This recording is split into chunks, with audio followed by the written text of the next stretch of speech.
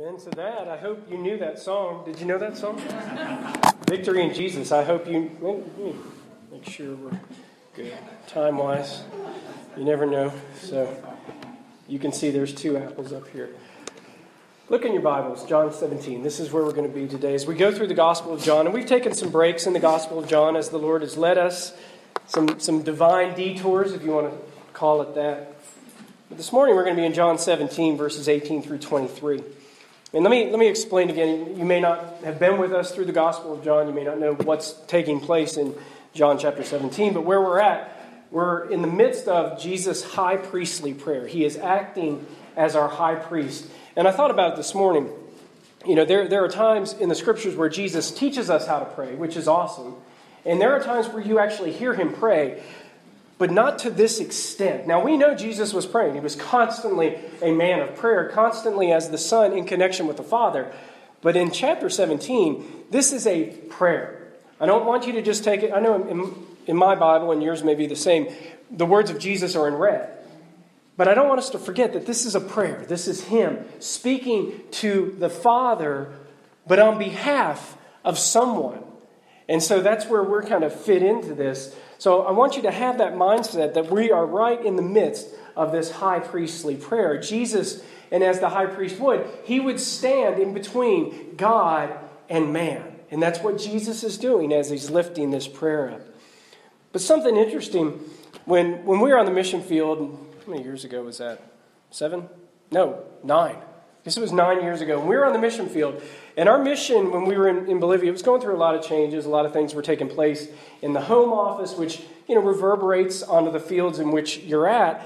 And one of the discussions among missionaries on our field in particular was a discussion of what, or rather who, is a missionary. Now you may think that's kind of a weird discussion because here was the thing. On our mission field, we had professors, we had teachers, we had dorm monitors for a seminary. We had people who worked with street and homeless ministries. We had people who worked with merely discipleship of churches that were established. That's what we did. And then there were church planners. But a lot of the discussion in the home office was, okay, as we're focused and how we want to be focused in the world, what makes a missionary and who is a missionary?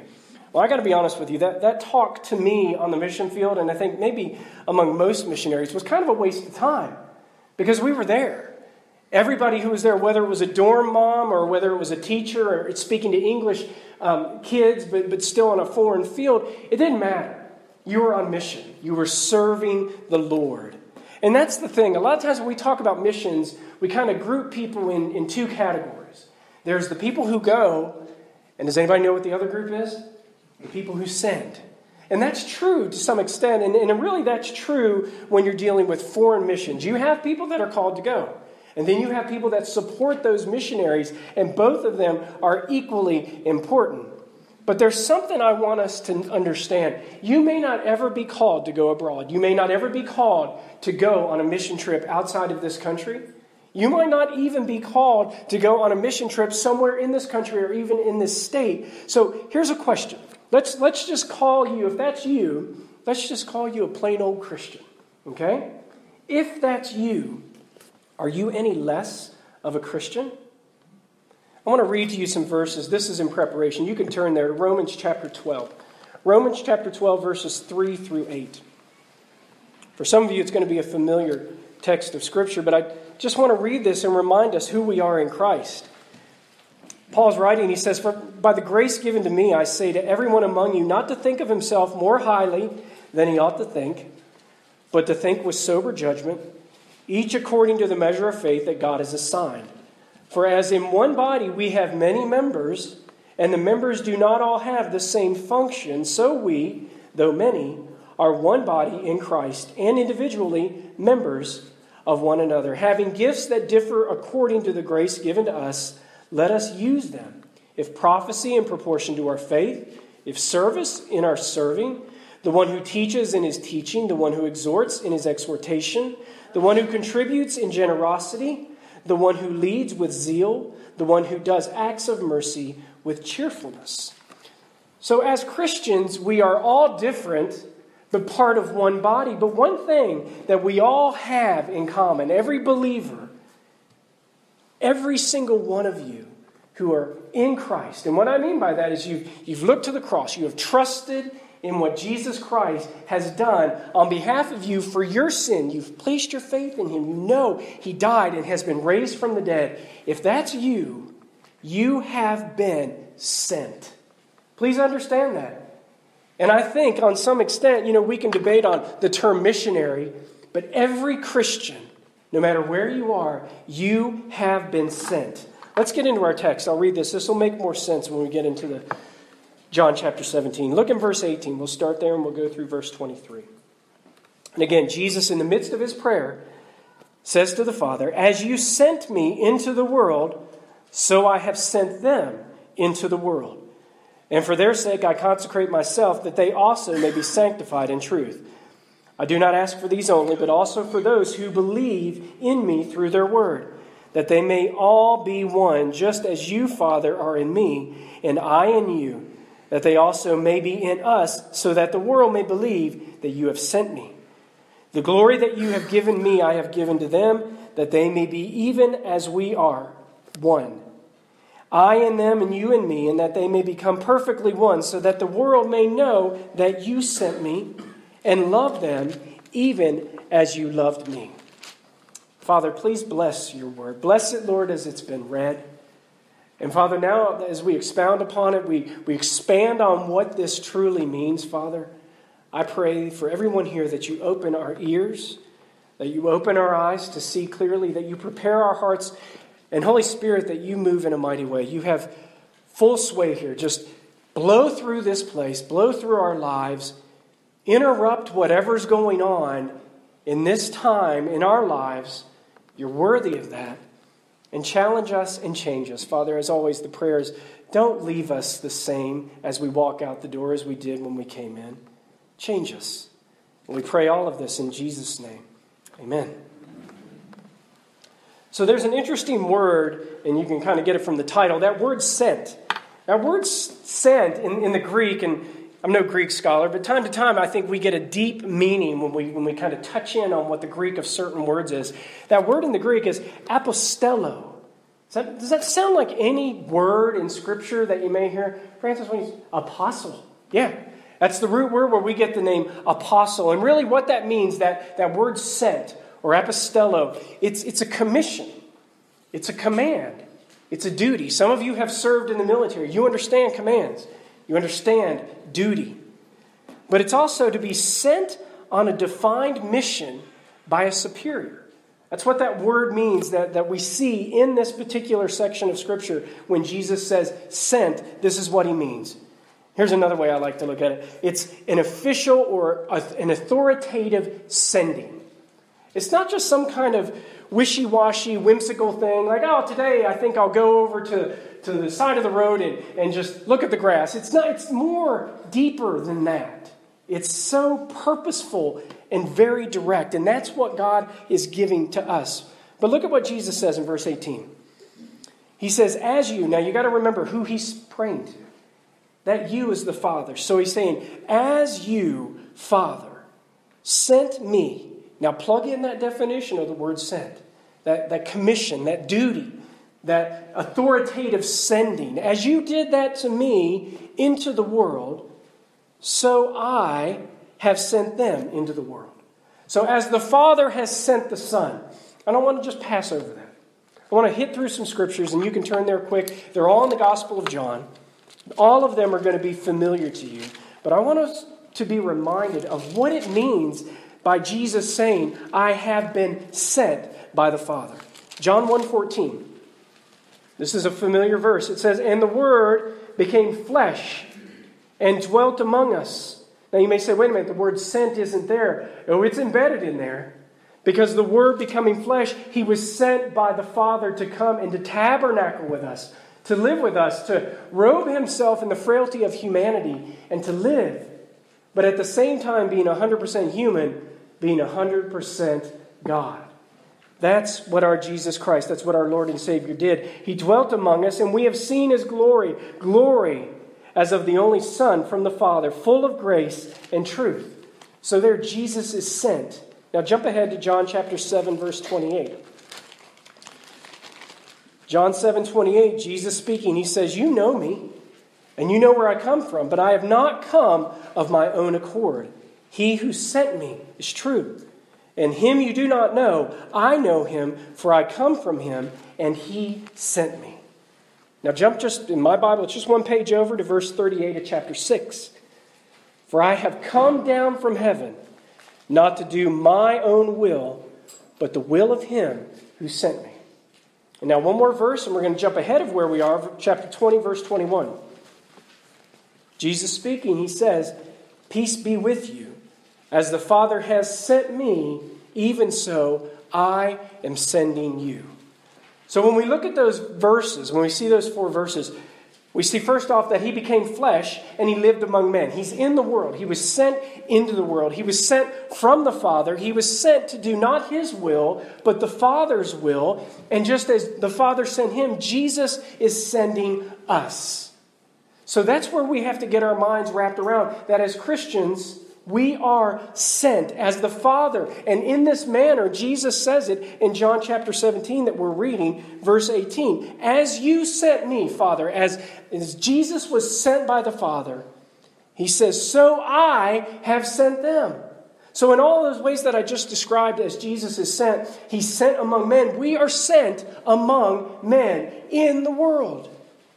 Just as he was sent from the Father, who sends us? It's the Father sends us just as he sent Jesus. Why are we sent by the Father? To do his will. Not our will. His will. And of course it's Jesus Christ as well, because he and the Father are one, that sends us out into this world. This world, for Christians, it's not about just escaping this world. Y'all want to do that sometimes? 3 of us do. All right. You know, there are so many things that are going wrong in this world that sometimes you just want out. And I'm not talking about anything awful. What I mean is you just want to go home. You just want to be with the Lord because you know that that's where your home is. But we are not, when we become Christians, we just don't zap right out of here. We've talked about this before. Let me remind us what's going on, why we are kept here in the world. Ephesians chapter 2, verse 10. Apostle Paul says, "For we are his," speaking of God's, speaking of the Father, "we are his workmanship." That idea of workmanship is a product. It's something that has been created. It is a creation.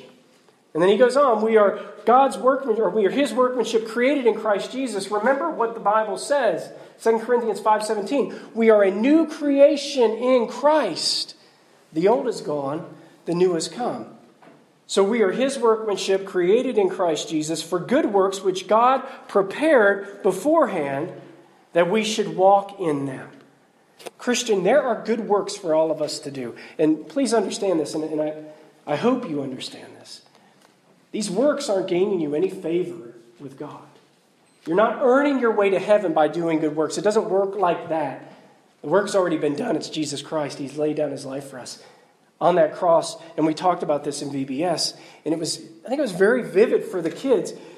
There's a transfer that takes place when we look to the cross. And the trade-off is profound. We transfer our sins upon the head of Jesus Christ. What does he give us in return? His perfection, his righteousness. What a trade-off. That's not an equal trade. Thank God it's not an equal trade. We give him our sinfulness, he gives us his righteousness. We give him our dirty rags, he gives us new, fresh garments that aren't going to be stained. And I'm not saying you're not going to sin. But what I mean is the righteousness of Christ is upon you. Therefore, that sin will not stain you, will not last. It can't. And so we look at this idea that we are sent out to do the Father's will because there are good works, there are good deeds that he's prepared beforehand. It amazes me to think on that. You know, we kind of live our lives, and we should, as Christians, every day, we should read our Bibles and we should ask the Lord, what do you have in store for me? Let me follow you today, because that's really what it means to be a Christian. It doesn't just mean to come to faith at a point in your past. That's important. You want to do that. You want to trust him. But it is an everyday following of Jesus Christ. Every day. Christian, we should never take a day off from following Jesus. Because if he took a day off from holding us, where would we be? We'd be lost. But thank God he says that he holds us in the palm of his hand, and no one can pluck us from his hand. No one. And so this idea here, we are following him every day, and he's got these things that we sort of stumble in, but there's no stumbling or happenstance or just sort of a quinky-dink with God.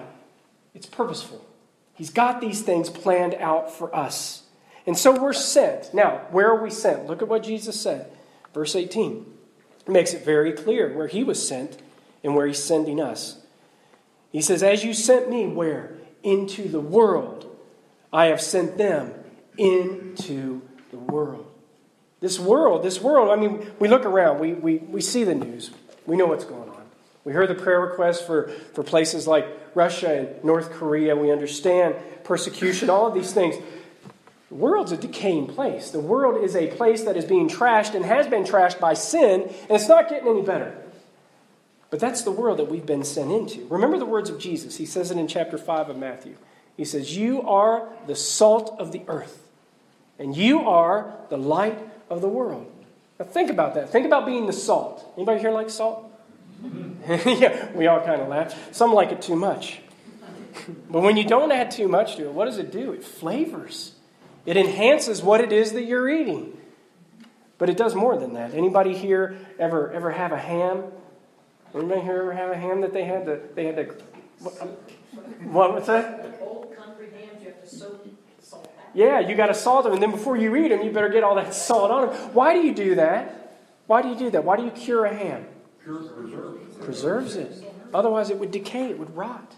So you think about that now in light of who we are, that Jesus says, Christian, you are the salt of the earth. You bring a certain flavor to the earth that the world doesn't know in and of itself. It's a pure flavor. It's a beautiful thing to bring the flavor of God into a world that needs it desperately. But also, we as Christians are here to keep this world from decaying. We've gone through a study in Revelation that we're about to wrap up. What happens when the church is taken out? Things don't get better. You're down the tubes in a hurry. Where's the church? The church has been raptured up. And so the world goes on a fast track, even faster than it is now, of decay. We are the salt of the earth. But we're also the light of the world. Think on this. What does light do? It shines. It shines in darkness. Now, I don't know about you. I've been in some pretty dark places. You guys ever been to like the Seneca Caverns or Smoke Hole? You guys ever been there? I hate what they do when you get in the deepest part of those caves. I hate it. You know what they do? They shut the lights off.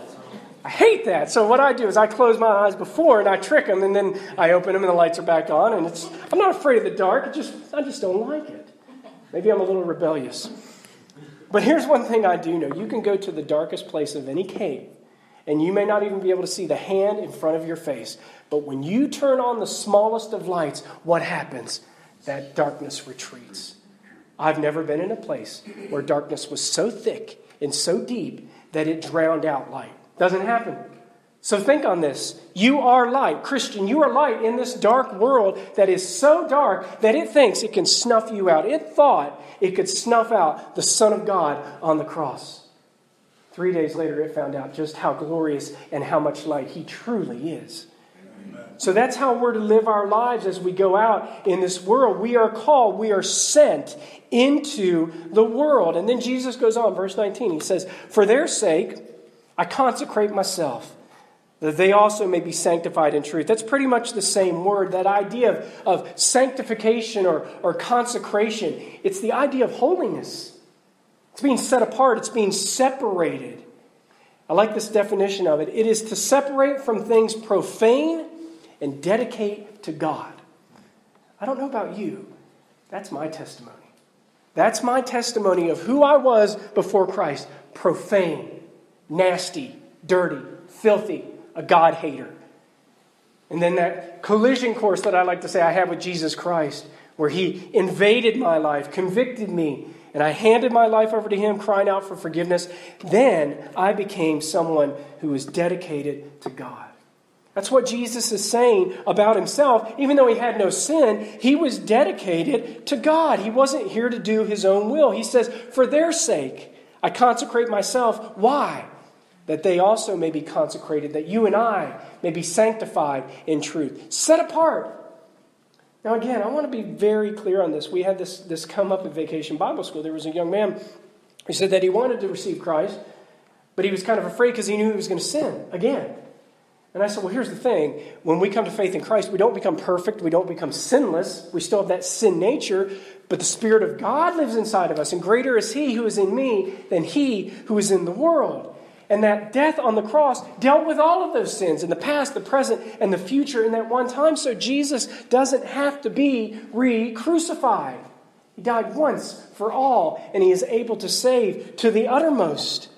So we see this idea here of He is sanctified as we should live a life that's sanctified. And then He says in verse 20, well, before that, you may be thinking, and you wouldn't be wrong to think, wait a minute, at this point, if you understand context, right now He's been praying for the apostles. He's been praying for those disciples who gave up their careers as fishermen and other things and followed behind Him. And remember that imagery of a disciple. And if you're in Christ, you're a disciple.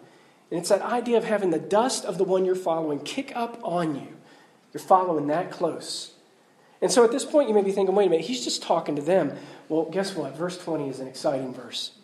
Listen to this. This is Jesus praying His high priestly prayer to the Father. And listen to what He says. I do not ask for these only. Now, these only, He's talking about the apostles. He's talking about those disciples who at this point had just finished the Last Supper, and they were about to move across the Kidron Valley and go up to the Garden of Gethsemane where He would be arrested. That's who He's talking about. That's who these only are. But He says, but also for those who will believe in me through their word. Now, I may get in trouble for this. I about got in trouble last week. You guys remember what I said last week when I was talking about a 4.5-foot wall? And I asked, you all remember, and I asked my wife to stand up. Now, let me make this very clear. Some of you may have misinterpreted what I meant by that. I was not talking width. I was talking height. He is alive. I am alive, yes. Therefore, you understand, I was not saying she's 4.5 feet wide. How tall are you? You're not even 4.5 feet tall. How tall are you? 5'2". Okay, 5'2". Anyway, I was picking on her. Now it's your turn. I'm pretty sure none of you were there when Jesus was alive. I'm pretty sure. Anybody there when Jesus was alive? No. You weren't there when Jesus was alive and walked on the earth. I'm making fun of you. You guys can laugh. You can laugh a little bit. That's a joke. Now, if you weren't there when Jesus was alive, then you're not one of these only. Then therefore you are one of those, it says, that will believe in Him through their word. Every single one of us here in this sanctuary who hears this message is prayed for by Jesus in these words. I do not ask for these only. I'm not just praying for the apostles, but also for those, for me, for you, who will believe. We have believed in Jesus Christ, not because we lived with Him, not because we watched Him, not because we saw Him with our own eyes crucified and raised from the dead, but we believe it as though we were, but we believe through the apostles' testimony, through the scriptures that they wrote, through their word. That's us. I don't know about you.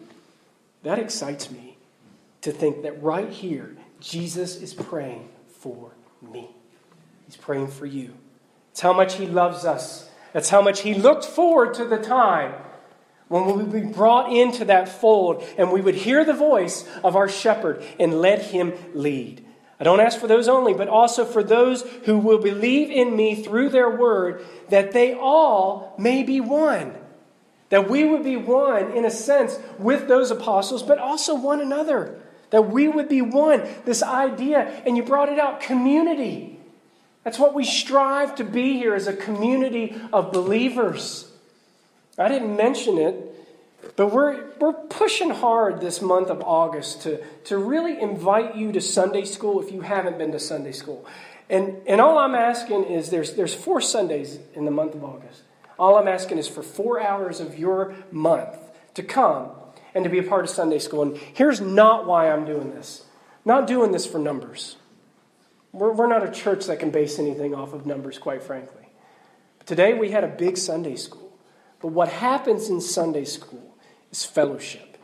What happens in Sunday school is real community of believers who share, who love, who laugh, who cry. That's what happens in that Sunday school. And those who are a part of it, they want you to be a part of it too.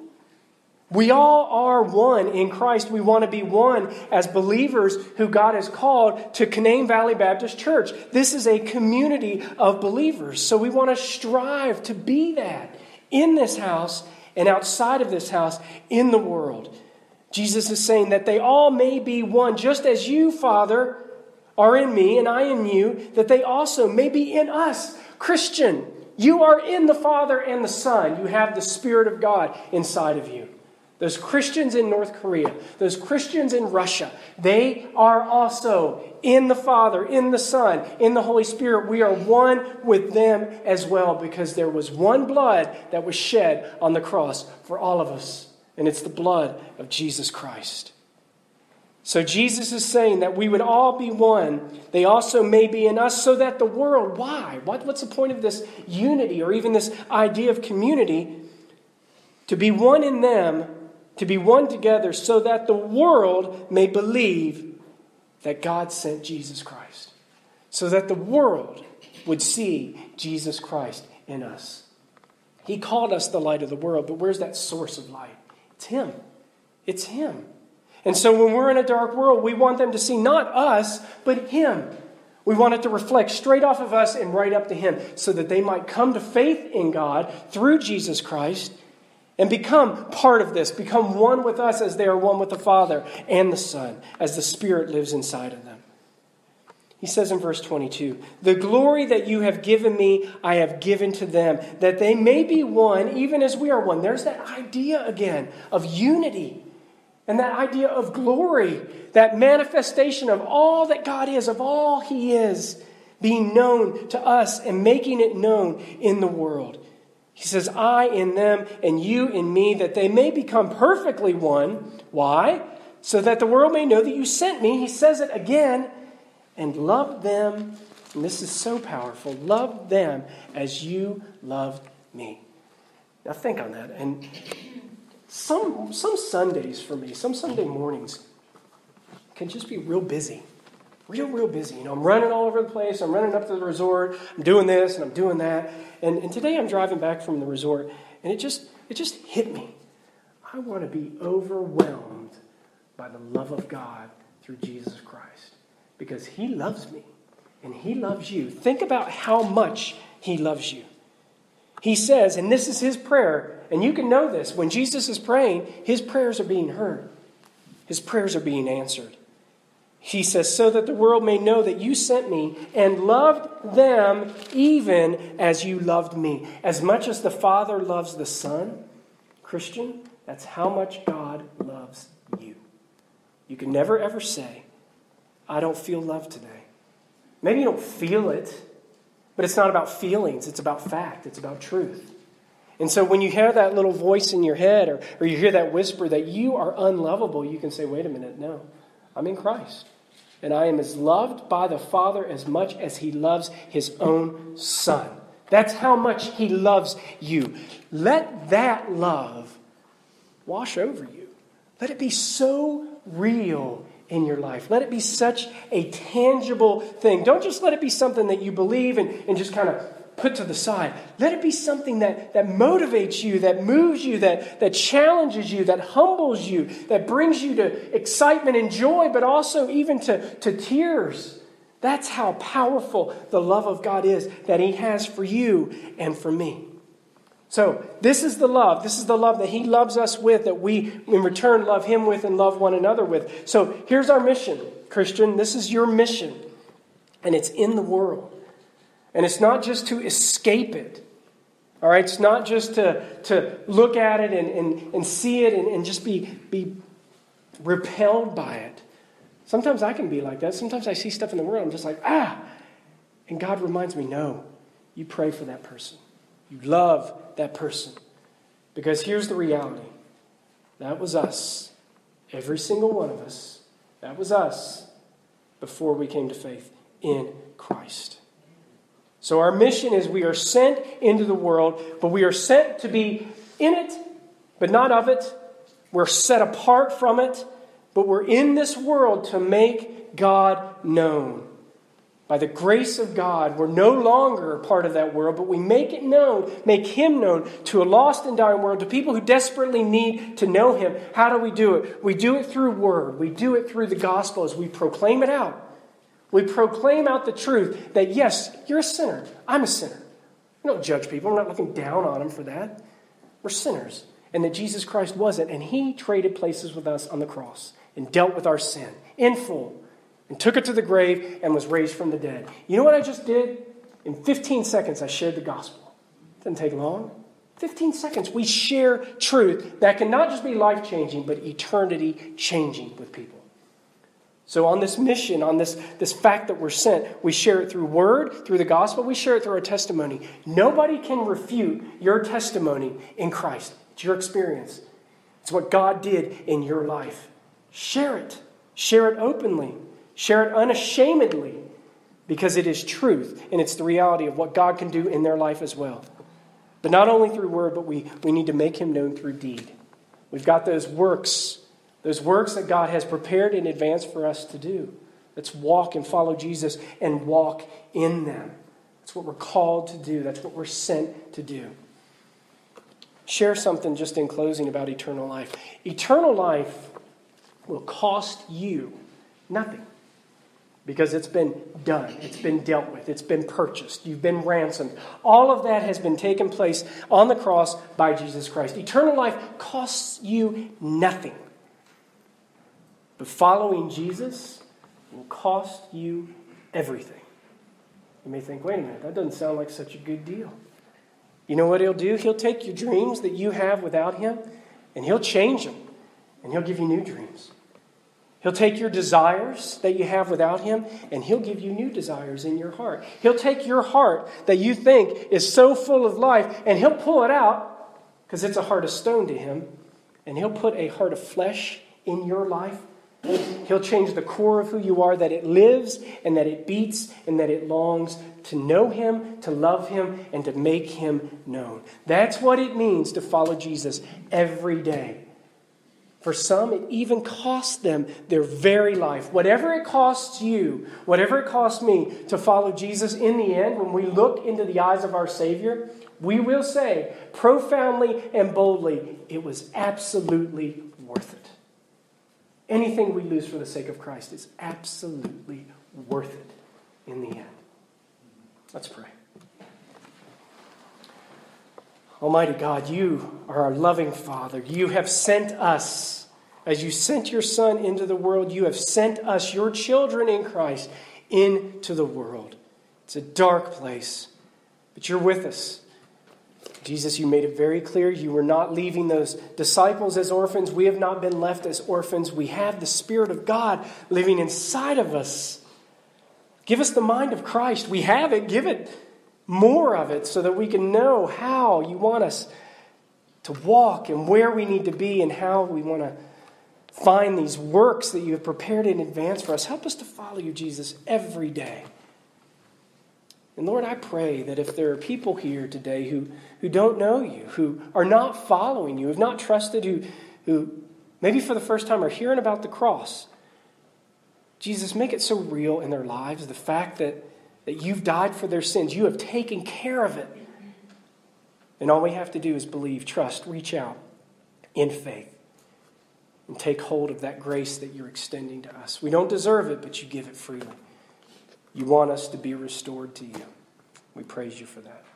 So, Father, we commit all of this to You. We thank You again for Your love. And we ask it all in Jesus' name. Amen.